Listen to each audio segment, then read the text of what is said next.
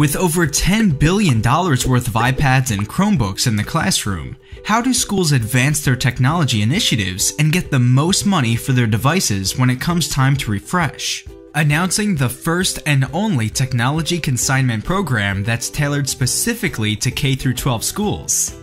So, how does it work? Let's say your school is planning to sell 1,000 iPads this year.